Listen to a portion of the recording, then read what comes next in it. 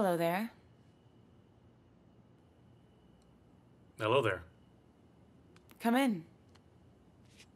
Thank you very much.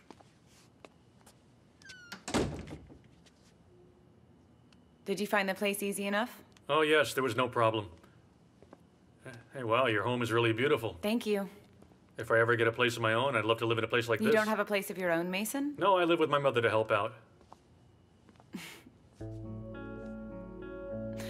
What can I get you? Chai tea, coffee? I'd love a tea if it's fresh, if not coffee.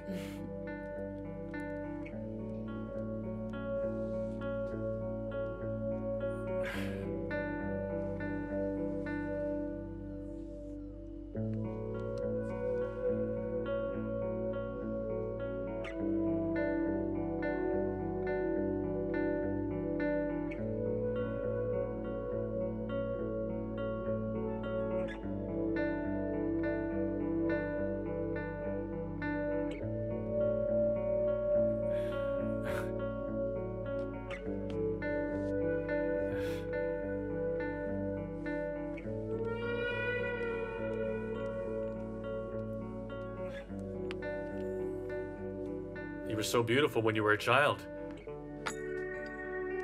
I mean, you still are quite beautiful, of course. My brother took that photograph of us. We had gotten a camera with grocery store stamps. You remember those green stamp stores? There were some good bargains. It was my job to cut out the stamps. And I would put all of them in a book. If I lost any, my brother would beat me. How long has it been since you've seen your family? What made you think I haven't seen them? Your conversation with your mother the other day. I'm sorry, I never intended to rub salt in your wound. That's what I had gathered from the conversation. I guess your mother's the only one you speak to, on the telephone, in secret. It must be your father then. My family relations are none of your business, Mason. I didn't call you over so that I could talk about myself tonight.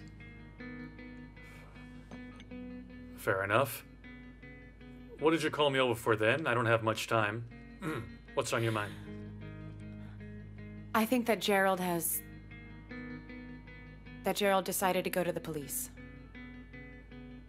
Yes, I know. I saw him at the station. Did he tell you why he was there by any chance? He wanted to get information about Mrs. Daphne's investigation. And you believed his story? Why shouldn't I have? I think that Gerald told the police about Kareem, that's why. It's possible. It occurred to me as well. I hope he hasn't done such a thing, though.